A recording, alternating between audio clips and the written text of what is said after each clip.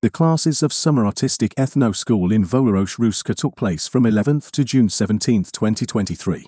100 participants took part in these classes.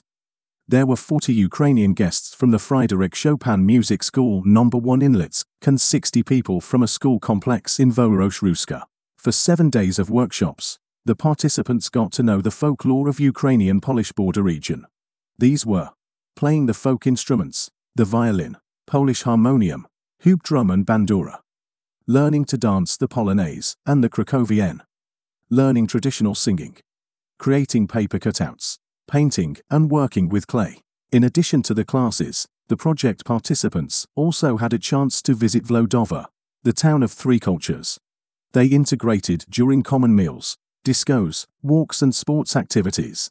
The effects of Ethno School were presented during a cross-border festival entitled Folklore, the Strength Which Unites.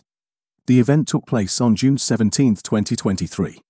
This project is designed to find a solution to our mutual problem: insufficient promotion and interest in the cultural heritage of Poles and Ukrainians living in Polski cross-border region. The task was carried out as part of the project entitled Common Cultural Heritage: the revival of folklore on the Ukrainian-Polish border area.